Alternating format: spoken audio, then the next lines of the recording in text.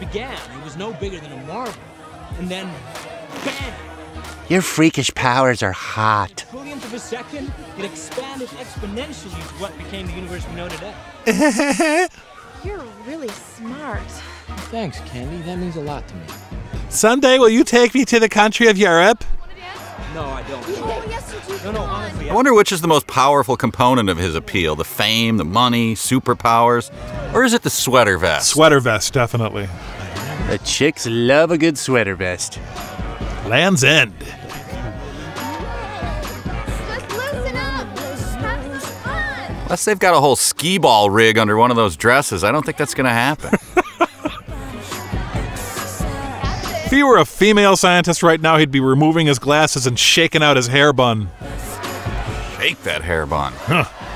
Lucky thing I went with the spandex sweater vest. Guy really knows how to loosen up. You're not kidding. Yeah, you'll be singing a different tune a couple hours from now while you're holding his head while he pukes up his fourth meal.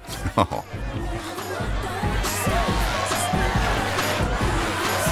We were given these powers for a reason. To boogie down. And down we shall boogie.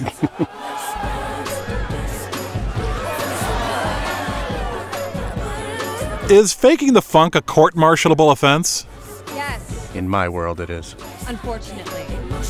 Her foot-Lucian attitude about dancing is the only sore spot in their marriage. For him. Yeah, she practiced that in the car. Shall we?